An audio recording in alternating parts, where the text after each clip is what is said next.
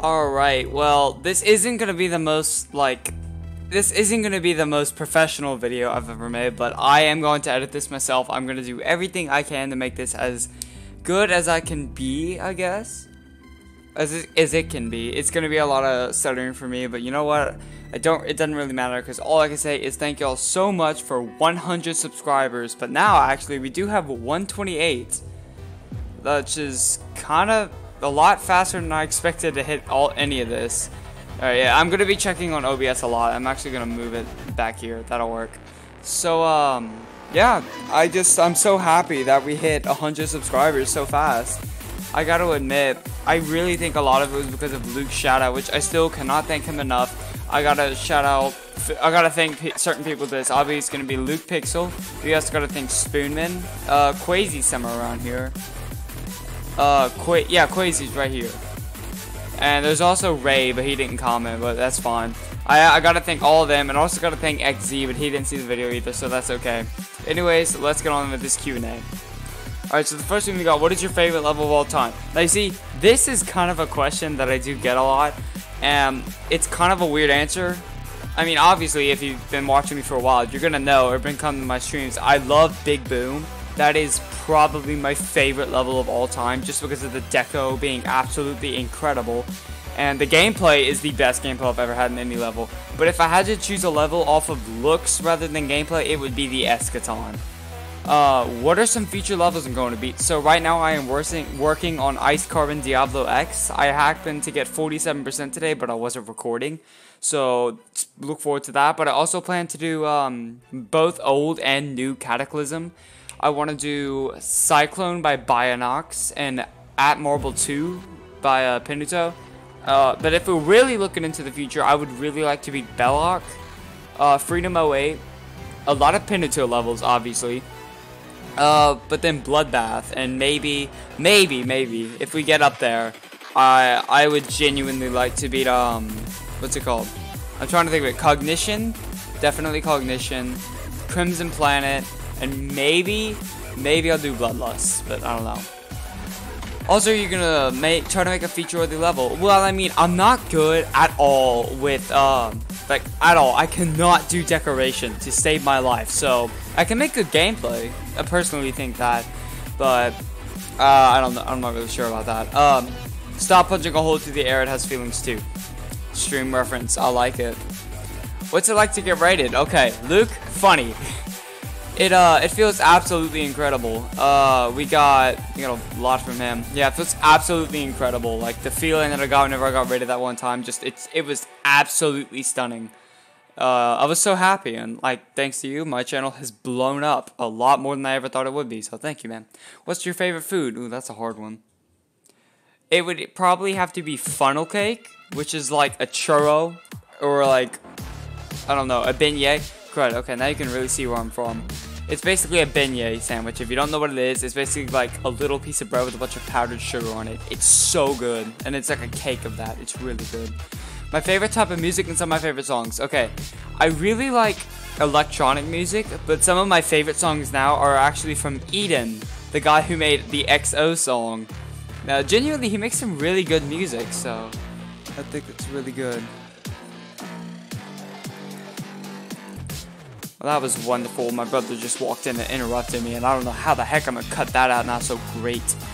Where was that? My favorite type of music. There was this guy called Eden that I really liked. He, the guy who wrote XO. Yeah, he makes some really good music. My favorite from him is Circles. It's really good. If I could have one superpower, what would it be? It would be super speed. That's just my personal opinion. Just because I like to do everything fast. What's your favorite movie of all time? I don't know. I think It Chapter 1 or It Chapter 2. I really enjoy horror movies. Those are probably the movies that I enjoyed. I really enjoyed those movies. Will you be my BFF? Absolutely. Now I know this one had a lot. Yeah, we have quite a bit here. We got, do you like cats or dogs? I like dogs better, personally, because I don't have a good history with cats.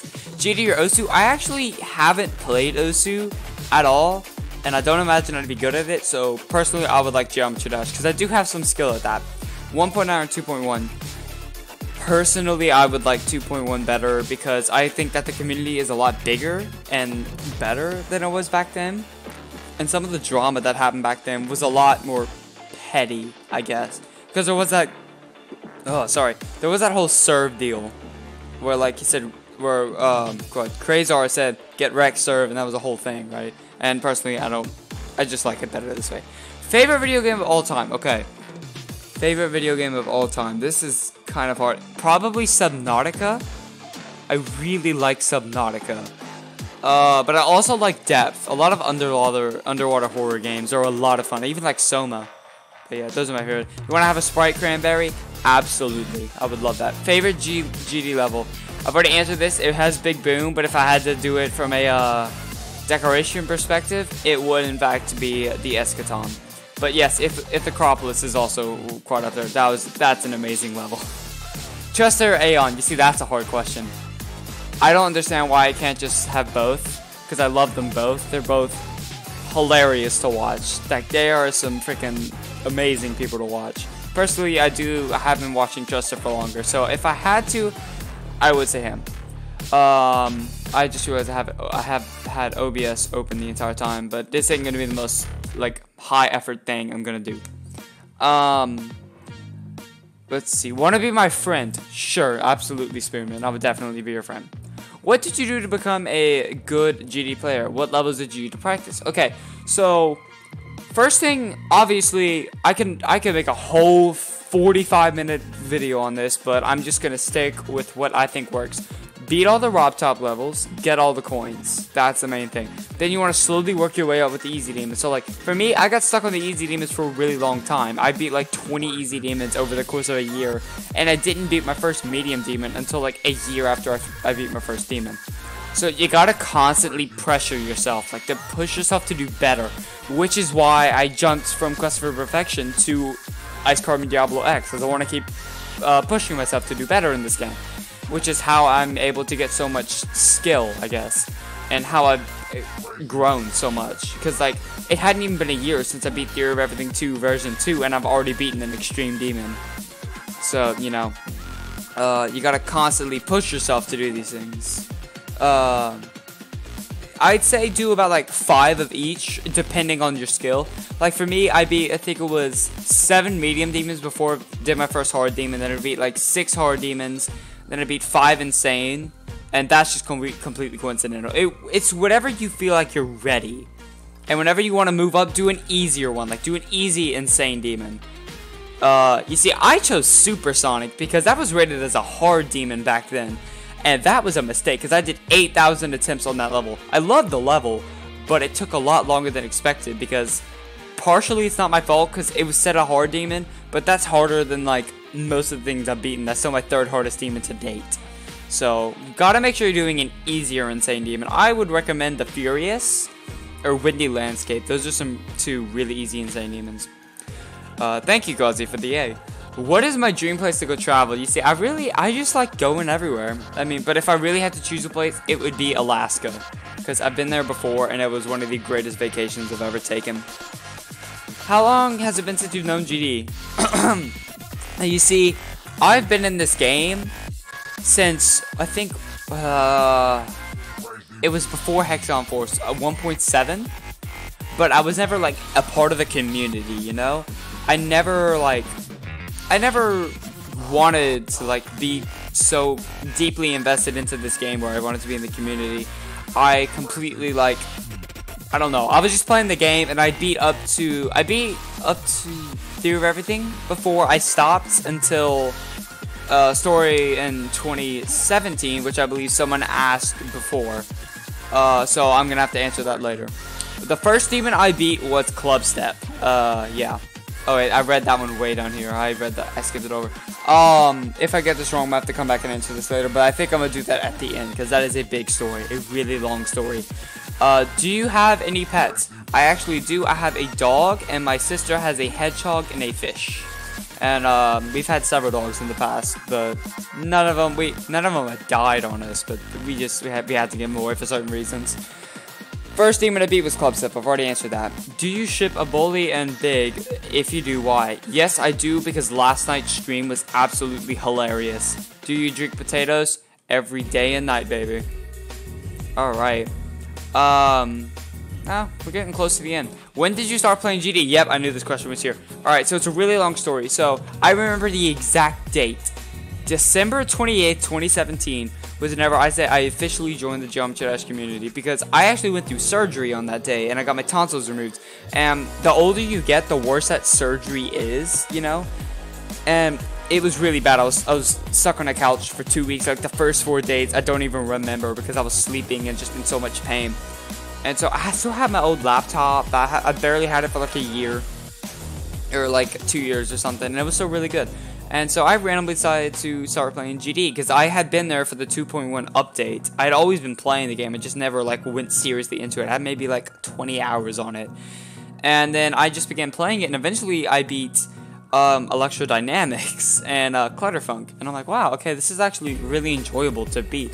And so I just randomly began playing, and then after that I began like getting into the community and began just grinding on GD, trying to get stuff, and eventually I just found myself in the community. And I think another big thing I was there for, thank the Lord, was Bloodlust verification. I specifically remember being in my room, scrolling through my iPad, and I see Bloodlust, and I'd never heard of the level before. Think of how crazy that is, because that is a huge level. That level is absolutely, like, it's such a big, controversial level, and it's a good thing. And I'd seen it, and I'm like, what is this? So, yeah, I guess that's kind of another thing. What is that extreme demon you want to beat in the future? I've already mentioned this before, I'll mention it again. I would really like to beat Belloc. I would love to beat Belloc. That is my ultimate achievement. But if I'm not worn out by the game by then, I don't know when I'm gonna quit the GD. Quit GD. That's one thing that I don't know when. I could quit in a few weeks. I could quit in a few years. I really don't know when I'm gonna quit. But I do plan to beat Belloc before I quit. My hardest demon is what I beat last night, Temple of Destiny. It's my first extreme demon, but hopefully soon it's gonna be Ice Carbon Diablo X. Where am I from? I am from the United States of America in Louisiana, but I'm not going to specify anymore. Do I have Discord? Yes, I do. I use it to call my friends.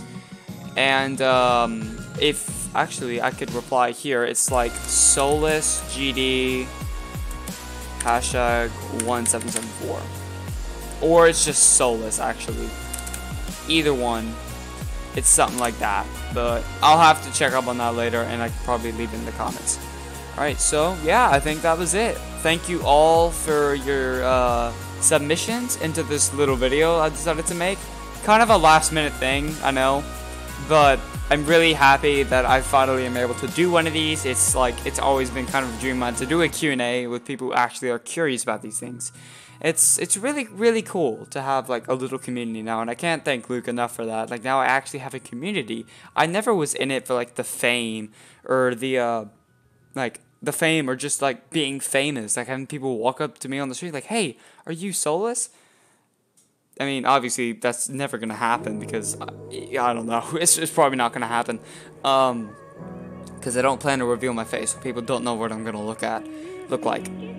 But like now, like even only 128 subs, which is still a big number, and I have a community. Like, a lot of these people who left comments have actually been to a few of my streams, and I can't thank these people enough who actually stuck with me for the month that it's been almost a month since the original shout out, and my channel has just exploded, and it's insane to have something like this. Maybe we could hit 200 subs, maybe.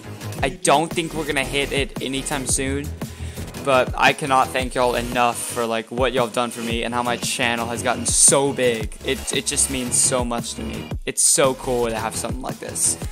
Anyways, thank y'all for tuning in to the Q&A. I hope this time it recorded, because last time it didn't record. And yeah, thanks for tuning in. Thanks for being a part of the channel. And hey, let's try to pursue 200 subs, y'all. Thank y'all so much.